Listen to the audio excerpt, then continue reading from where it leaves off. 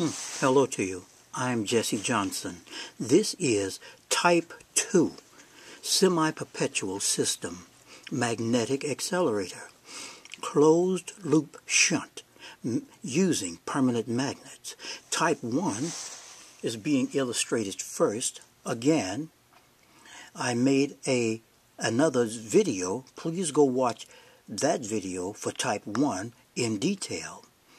It is a Type 1 semi-perpetual system magnetic accelerator closed loop shunt using permanent magnets.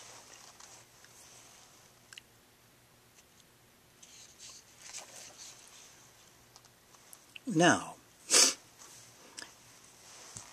the Type 1 magnetic accelerator is shown here. Is a permanent magnet accelerator with a V as in violet, with a V gate at the end, shaped like a V, and equally distant. The magnets are equally distant from the track. Equally distant from the track. This is to allow the ball magnet here, magnetic ball, right here, or projectile to exit the accelerator so that the ball projectile may leave the magnetic fields of the track magnets and continue along the track, exits with no magnetic field strength against it, continue along the track until entering the accelerator at the starting point again. Here is the starting point. Start point right here at 0 degrees. Starts right here. The ball reaches here. Attracted into the track by the magnet, by the track magnets here. Goes all the way around. And exit. Attracted into, around and around. Now, this is repeated indefinitely since the ball is under strong momentum because of the magnetic fields. More than one ball can be used. In Type 1, you can put 10 balls because they will all go around, but a system must be set up to use that momentum. And a simple way to use some of that strong momentum is used. You set up that. Also, magnets of any power, strength, and sizes may be used. For those of you who have accelerators already set up, go ahead and make both Types 1 and 2, as shown in this video, and put it on YouTube and Daily Motion.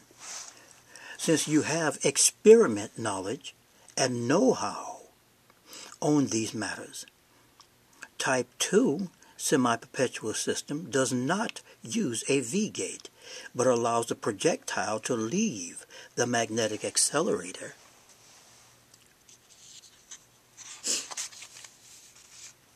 Type 2 semi-perpetual system. It's a magnetic accelerator. It's a closed loop shunt. It does not use a V-gate, but it is made up of permanent magnets.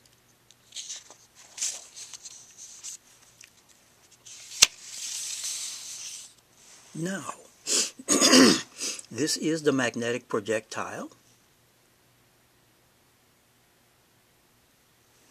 And that projectile, when it is accelerated from the projectile start point by the track magnets, it starts to go around the track, and it is built up momentum, and it exits. This is the exit point right here.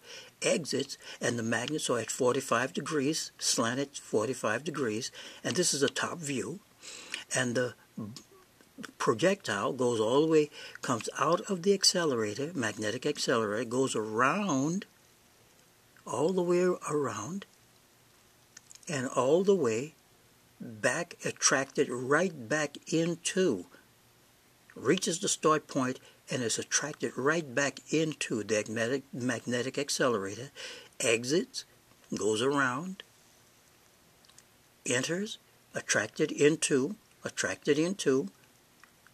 exits, around and around indefinitely. This is the direction, of course, and this is the track loop. It is a closed loop, and this is a linear accelerator,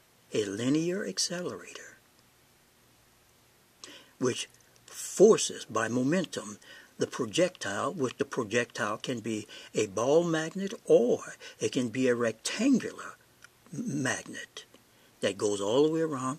In both cases, you must remove the friction off of the track. All friction must be gone to let the projectile go around and around. You must remove all friction off of the track. Now, this brings us to the first principle. The first principle is that the projectile, ball, or rectangular magnets must be allowed to exit. Principle number 2, the projectile must exit with enough momentum to carry it back to the starting point repeatedly.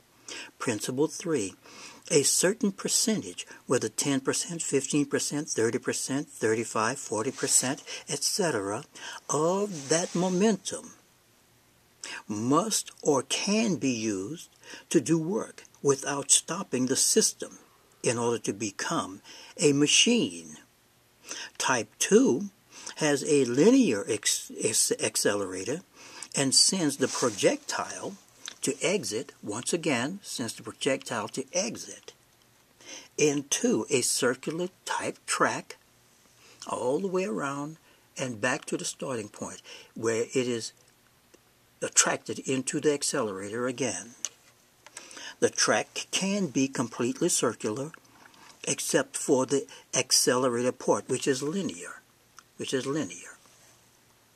or as it is shown in this video. Now, I want, for those of you who already know about magnetic accelerators and have built some, go ahead and make this one. And I want to thank everyone for listening and watching, and have a fine day.